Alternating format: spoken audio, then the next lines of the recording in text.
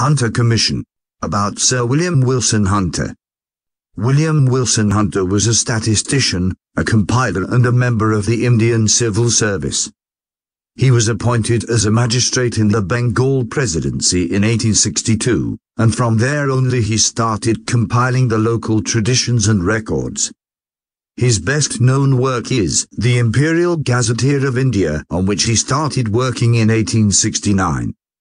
In 1882, as a member of the Governor-General in Council, he was appointed chairman of the Commission on Education. In 1886, he was also elected as Vice-Chancellor of the Calcutta University. Recommendations of Hunter Commission.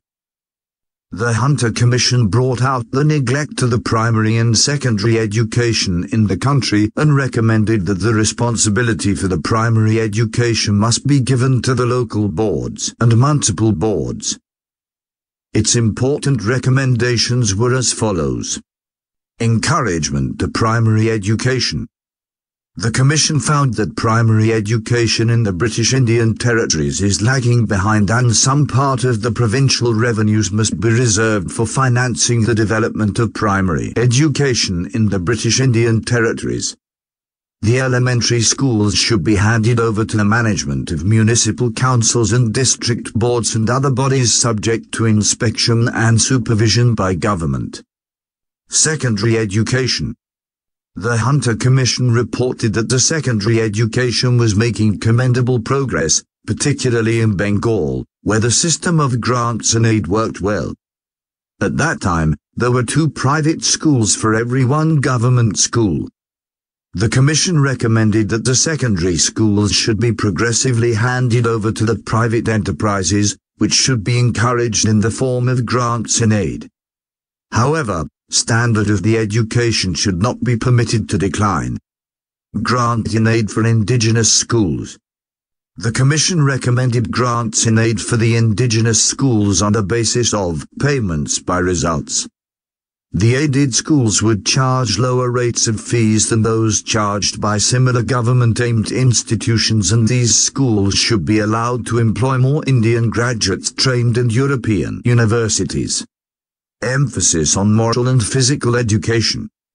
The Commission emphasized that although there has to be exclusion of the religious education, there should be some sort of arrangement to give sense of right and wrong to students, and for this purpose, the textbooks on moral education should be prepared. In the government-aided schools, the principal or the professor should deliver a series of lectures on duties of man and citizen. The Commission also gave due weightage to physical education in its recommendations. Other recommendations. There should be literary and vocational training in secondary education. The Commission brought out inadequate facilities available for the female education in the country. Special attention should be paid towards development of education among Muslims. Significance of Hunter Commission. The Hunter Commission report is considered to be an important stage in history of education in India. Most of its recommendations were accepted by the British government, which resulted in the devolution of elementary education. This significantly reduced the British element in elementary education. In 1882, the Punjab University was established, which lessened the burden over Calcutta University. Between 1882 to 1901, the number of students enrolled in primary and secondary schools increases substantially. Thanks for watching. We really appreciate your time. Please share the video with your friends and be a part of our mission to spread education. For more videos, subscribe to our channel and press on the bell icon.